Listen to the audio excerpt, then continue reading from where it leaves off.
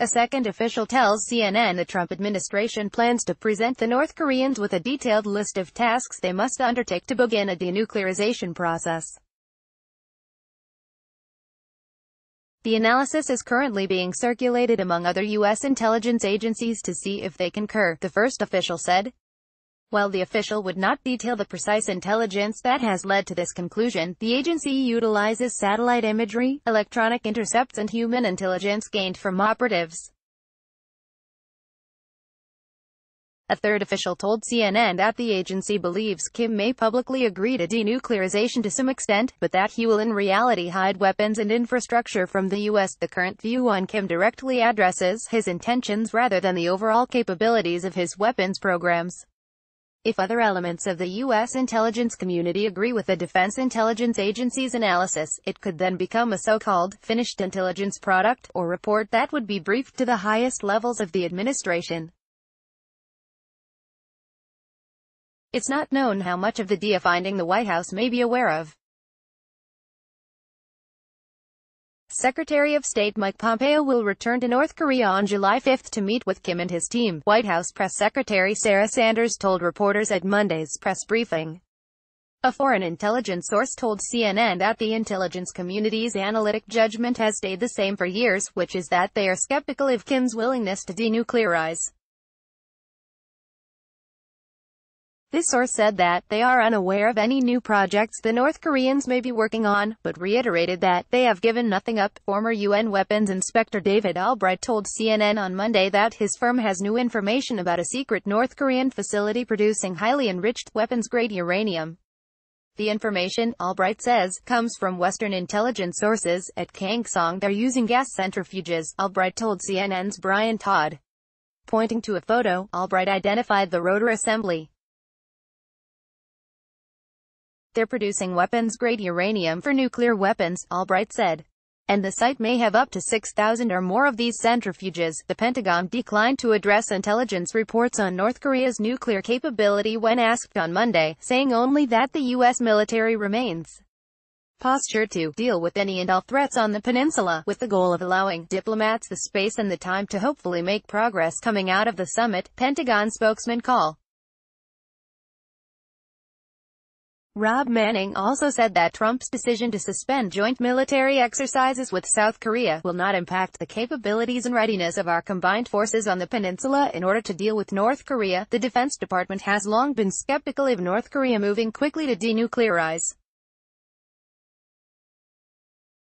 Recent commercial satellite imagery has shown some continuing activity at various nuclear fuel and missile sites.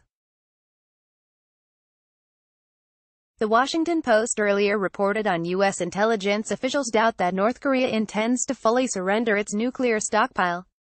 Kim reaffirmed his firm and unwavering commitment to complete denuclearization of the Korean peninsula, in a signed agreement after his Singapore summit with President Donald Trump. In the statement, Kim also said that his country would commit to work towards complete denuclearization of the Korean peninsula, but Trump has repeatedly mischaracterized the nature of his deal with Kim, insisting last month that the North Korean dictator had agreed to begin total denuclearization right away. While Kim has consistently said he's willing to denuclearize, longtime North Korea watchers worry that Pyongyang and Washington have very different definitions of the term denuclearization. Kim has never offered to disarm.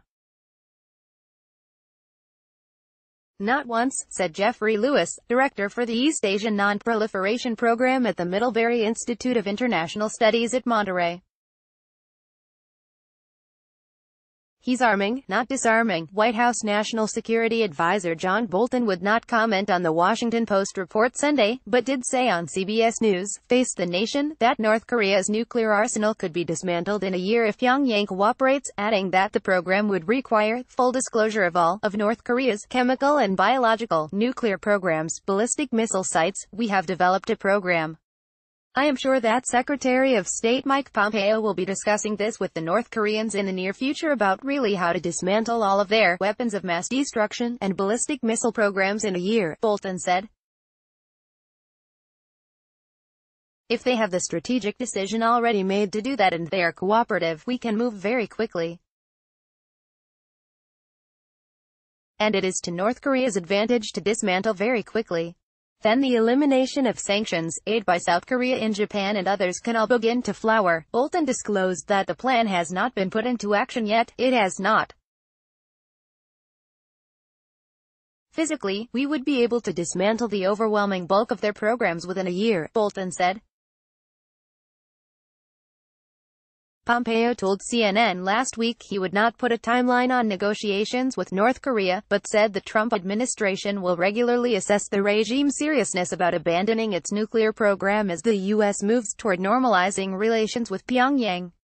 He also played it coy when asked by lawmakers last week about specific conditions the administration has set for North Korea to achieve denuclearization and secure economic concessions. "I'm not prepared to talk about the details of the discussions that are taking place," he said. "I think it would be inappropriate and, frankly, counterproductive to achieving the end state that we are hoping to achieve." A team of U.S. officials led by Envoy Sung Kim met with North Korean officials Sunday at Panmunjom, the border village between North and South Korea in the demilitarized zone, in the first face-to-face conversations between the two countries since the summit last month, according senior State Department officials.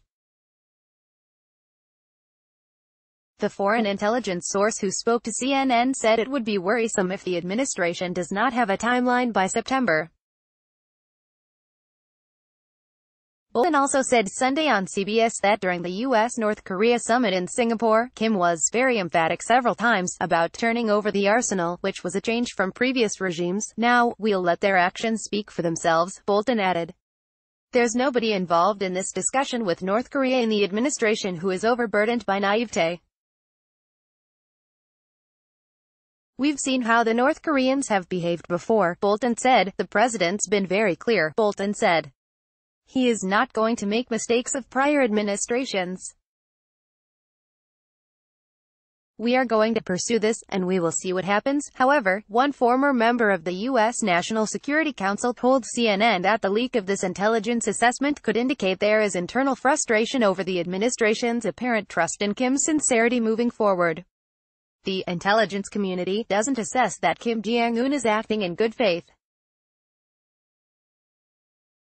They're probably fed up with the fact that Trump and Pompeo keep publicly touting their trust in one of the most definitively and trustworthy regimes the U.S. has ever negotiated with, the source said.